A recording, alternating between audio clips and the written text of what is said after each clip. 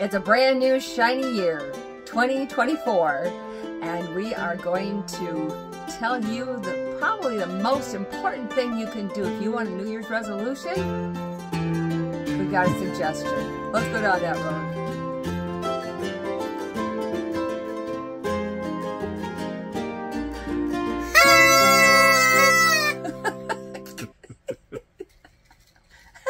Happy New Year! Boy, those are loud. Hello, faithful people. I'm Orlene. And I'm Gary. And I'm Bob. And I'm Bob Jr. Happy New Year. Hi, Happy New Year. Happy 2024. Oh my gosh. What a year 23 was, and we're just going to zip right into 24 now. And this is going to be a really quick video. We have some things that we're going to be talking about in future videos about organization and some things to eliminate paper clutter and some other things that we're trying different this year that we haven't done before. So with all the resolutions that people make, you rarely hear anybody do this one. And if they would do this one thing, the rest of the resolutions and the rest of their year and the rest of their lives would probably be a little bit smoother. So here's our most advised New Year's resolution. Our resolution or recommendation for a resolution for any new year is to get back into a regular use of God's Word in private devotion, in your private readings, and in a regular life of prayer. First of all, you know, a lot of people think that what they hear in church is what the Bible says because they're hearing it in church. Not necessarily. So it's always a good thing to be questioning and to be double checking and to just look for yourself. What does God say about this? Now, there's a lot of ways to do that.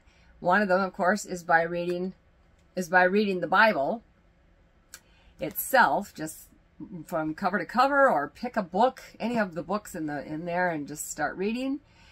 Another way to do it, I have this one. I got it on Amazon for like less than $2. It's called 199 Favorite Bible Verses for Women. I don't know why they're specifically for women. They could be for anybody, but they go by topics, and those are my favorite ones. I have a couple of them. This one is on having faith, and it's got different Bible passages for that.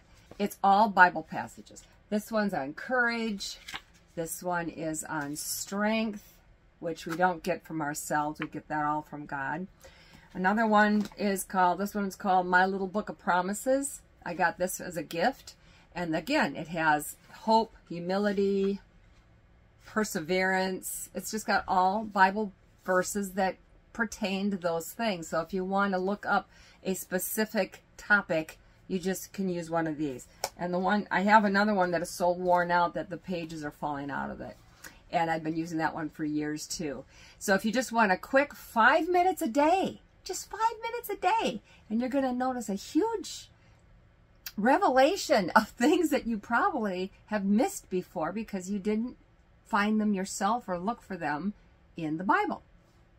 So if you don't have a Bible, they have different apps on your phone you can probably get. My favorite is Bible Gateway. And another one that a lot of my friends use is YouVersion, YouVersion, YouVersion, and that's another possibility. There's other Bible apps. You mentioned one. One I've looked at somewhat is Bible Hub, H-U-B. So those are the ways to get started. Now, what if you don't have a smartphone? What if you don't have a Bible? Well, you know what? They can go to Half Price Books. They have Bibles there. You can go to the library. Pretty sure they have them in public libraries. So far. Yeah, so far they haven't taken them out. Go to a hotel and ask if you can have from one of the Gideon's Bibles. They always used to have them in hotels. Or go to a church. Go to a church and just ask, you know, could I have a Bible? And I don't know of any church that's going to turn that away. So there's lots of opportunities to be able to look into God's Word. We pray that God will bless you in this new year, and we trust that there will be many reasons to give thanks.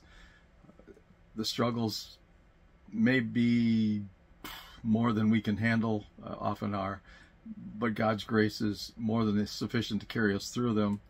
We pray that God will bless you with His grace always, and through His Word, that you will be strengthened and blessed in faith and life.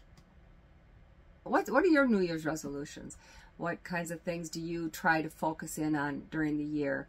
You know, a lot of people say exercise. Well, go for a walk.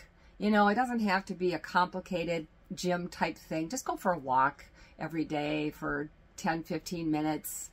Or so.